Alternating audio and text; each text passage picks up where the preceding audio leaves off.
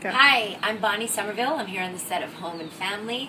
I hope you enjoy Hallmark's original movie, Mom's Day Away, starring me. It'll be on this Saturday, 8 o'clock, and I think it's a really great movie, and I'm very proud of it.